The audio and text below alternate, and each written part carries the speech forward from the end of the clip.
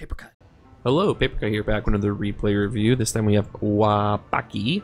Wapaki was on my Twitch stream and redeemed some channel points to get a replay review. And usually I do those while streaming, but it was near the end of the stream, so I promised I'd do it off stream, make a video, and post it for him. So originally he wanted me to look at a fast castle attempt he made, but I don't remember which game that is, so Wapaki, I'm very sorry. If you tell me, if you give me a specific game in the comments of this video where you do fast castle, I will look at it and we can exchange private messages about what you could potentially do differently. So I described his most recent loss, which is against English on Cliffside. Now, before we hop into the game, man, I used to play Ottoman a lot. And this was back, I think, 2 or 3 seasons ago.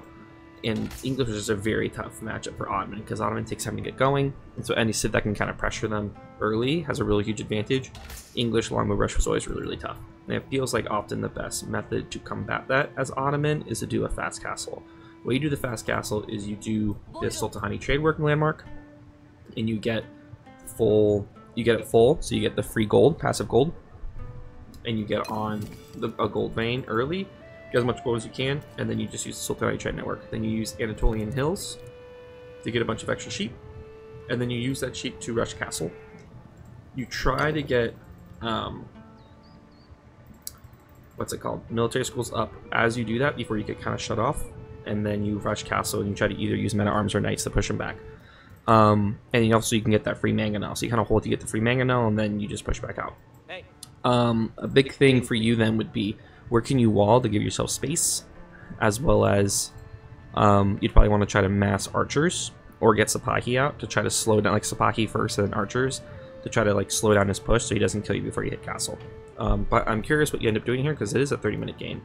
If English ends up 2TCing, I feel like your best move is either to try to all-in feudal and attack the second TC with Sapahi and archers, especially if you get your military schools up and pumping.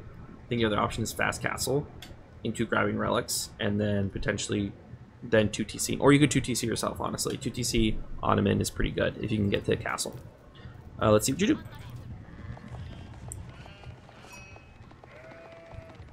Get rid of the sheep grab. I like that you're not early military schooling. I remember reading, gosh, I forget who posted this, but someone did kind of ran the numbers, and in general, early military school is just not really worth it most of the time. You think about it often as Ottoman and feudal, you're not going to go spearmen anyway.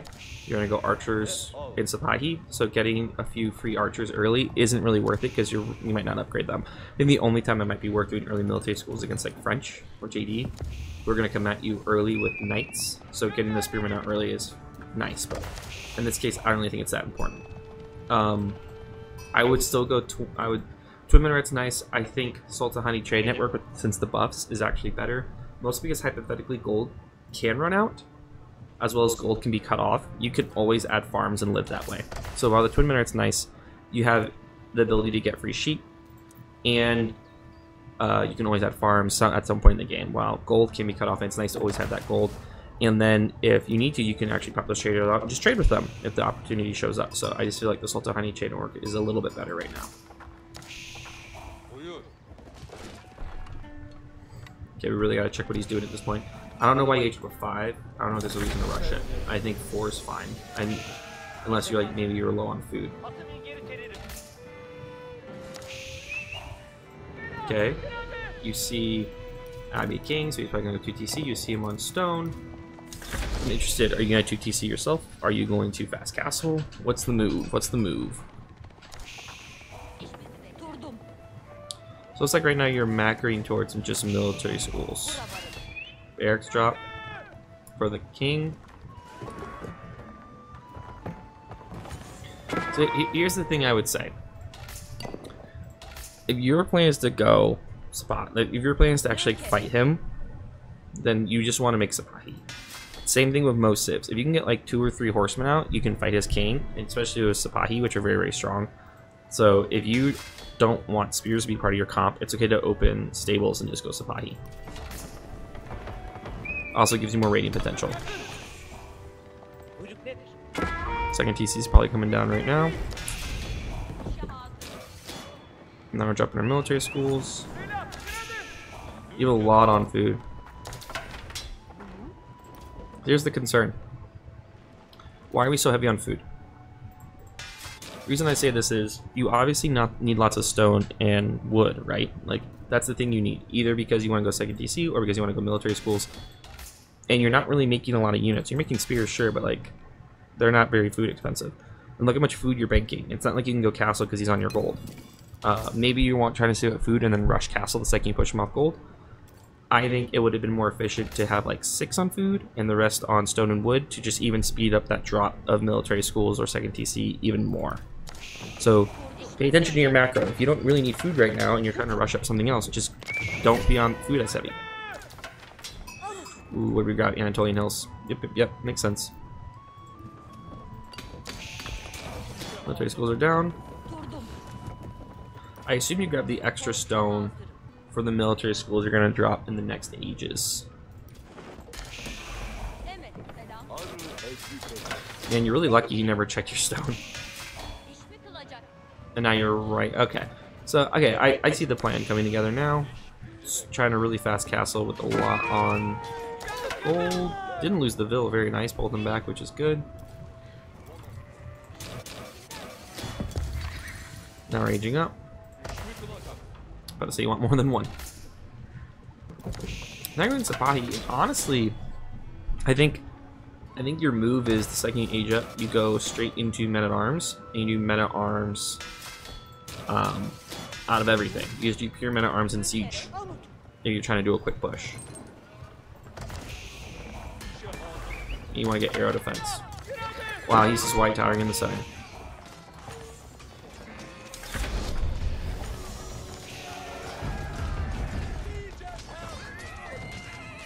Killed, I think, 2 villagers. That's nice.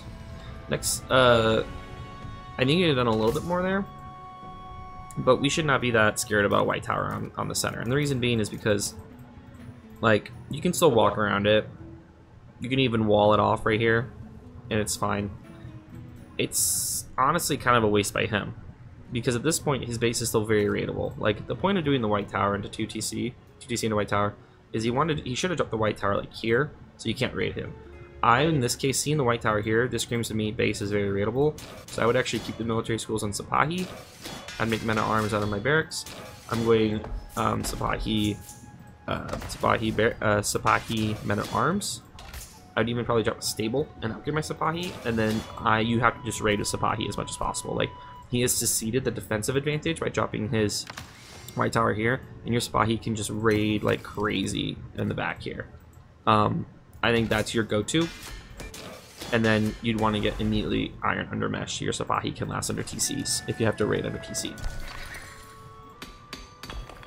But you didn't want to drop a tower or get off this gold, because he's going to be... Yep. You need to tower both sides, though, if he has longbows. Are we upgrading Spearmen? Do you see he's going Knights? Good call, man. But you don't need Spearmen, you need Men-at-Arms and Janissaries. If you see Knights, just go Janissaries. You don't need to do Spearmen, just go Janissaries.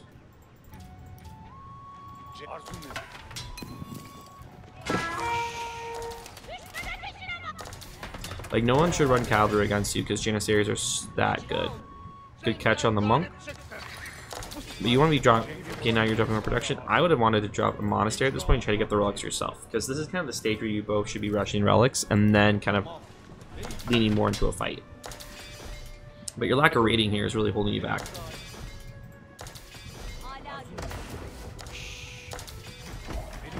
I like how you keep... I like that you keep the armory on mangonels and just make counterweight trebuchet separate, because you really do just want to get a massive mangonels as much as possible. These Sipahi should not stay here. These Sipahi should raid. Like, you have the Sipahi sitting here. Look at this. 1, you're gonna let him get the relic, but 2, he's on gold, on wood, on gold, on, like, all of this is completely unprotected, and a group of 6, like a group of 4, 5, 6 Sipahi kill lots of villagers here. Like, this is very easily raidable, and that's one of the keys to beating English, is raiding their base and not letting them just sit here for free. That's why they're so hard to beat, because usually they drop the white tower like here, so it's really hard to raid.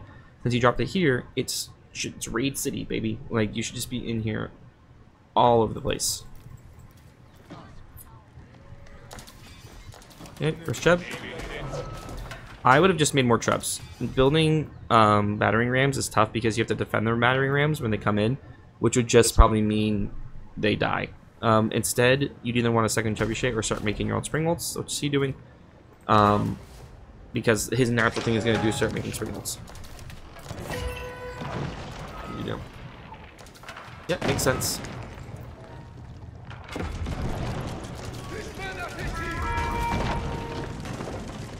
I mean, see, so this is a throw. Reason it's a throw is because you don't have the military to win under White Tower, and they're going to have the attack speed bonus for being under the White Tower. You are fine. Just be patient. Just be patient. You're making units. You're getting your free units. You have a bunch of wood, so now you can drop farms in the back here. And you should just be continuing the slow siege push. You're getting spring bolts, a second trebuchet, and more units. Instead, you're throwing your units away on this push that I don't think is going to work.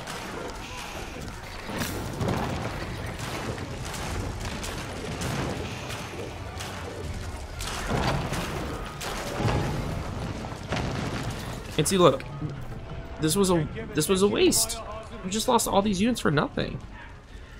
And like, yes, he could have kept repairing with his villagers, but that's a waste. That means he has villagers that are permanently assigned to just repairing the White Tower, and so they're not gathering resources, and he's losing resources to repair. Yes, it's wood, but it's still resources. So don't worry about it. You should have just kept building your forces instead of throwing them away under White Tower like that. Now he's gonna poke the trebs. Can't let that happen. Oh, he's just eating right now. Where's your on spring bolts?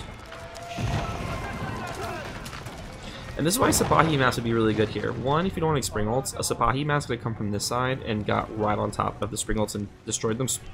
The beautiful thing about Sipahis is that they're so hard to stop from getting to the siege because their range is so big. But really, really, really, the biggest issue is just the complete lack of rates with Sipahi. He is not walled. He has no defenses. He has a few towers, but so what? Like, the lack of rating is massive right now. And it's really losing you this game, because just playing him straight up like this is not the way to do it. He also never matched him on spring ults. He never made a horseman mass. Let's talk about eco macro here for a second. So you've been consistent making villagers. What you haven't been consistent on is the spending of your resources or adjusting based on what your resources you have. You have 2,000 wood, so that means we are not looking at resources and asking, what do I have, what do I need? You need gold, which now you're going to, but you could use stone for a keep, you could use food for more units, and with this much wood, you should be dropping more production and dropping farms. At this point, you're already adding farms. I would have really liked if you had sent a unit over here to explore this side, because you have all this wood, and you could have walled off from here to here, and just started dropping farms, or being on the berries or the deer here. And once again, just kind of a waste that you have all this wood and you're not using it. At worst, you could have dropped a market and sold all the wood for gold.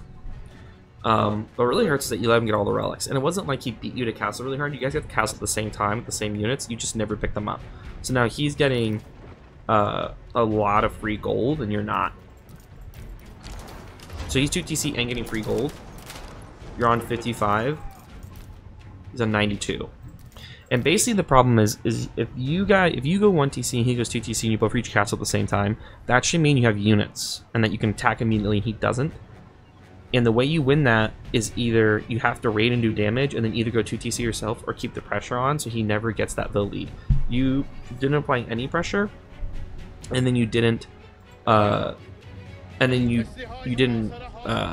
2 TC yourself. So the question, the thought process here is, I have gone fast castle, my opponent's gone 2 TC into fast castle. How do I get my advantage back? What can I do? I can get relics, I can go 2 TC myself, I can raid. How do you set those things up? Do you drop extra stables to get more Sipahi? You drop a mosque immediately and guard it with men-at-arms? Like, what are we doing to get those things? Because if you never do anything, you're just going to eventually fall behind and lose. It's like asking yourself, what do I need to win? And what do my opponent's actions mean? He has gone White Tower into pure infantry and siege. It means he's very slow, so it means that you can go raid his base. It's just asking yourself, like, what do I need to get back in the game? Because let's say you were 2 TC and he was 1 TC, then I'd say, okay, just sit here and keep adding units, keep making farms, because you have more villagers and your eco's going to take over. Like, his goal is to sit here and wait you out. Your goal needs to be more aggressive, but you're playing into him by doing this very slow siege play, this very slow back and forth.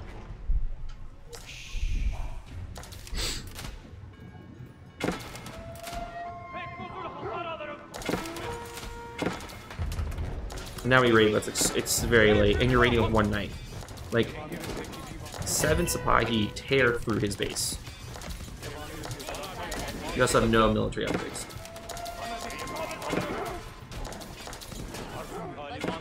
This is also, if he ever does a white tower, a very legitimate option is to rush. It's just to rush castle. I mean, rush imp. Your 2 great bombards fix everything. Because great bombards are still very good. Second, this is why it's nice to, like, once you enter castle, especially on cliffside. Sorry, I realize I'm not in front of the mic. A nice thing to do on cliffside when you hit castle is to immediately get a group of villagers on stone. Because the easiest way to help secure this game is to start keeping the stone. Look what he's doing. He's walling you off. He's dropping keeps on gold. And so now he's going to completely cut you off from resources, and that's going to be game over. And you, at one point, gathered like 2,000 wood, which could have been stone, for keeps to secure future gold sites. I don't know why you ran. Oh, I guess his units would have come, right? Once again, all we needed was 2 to 3 trubs and patience. So now we're aging up to imp.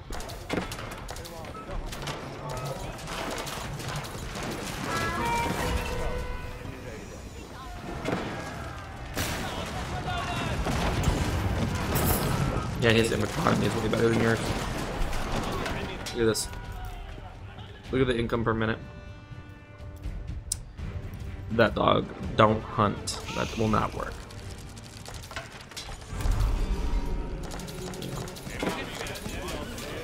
And your free units are nice, but it's not going to be enough.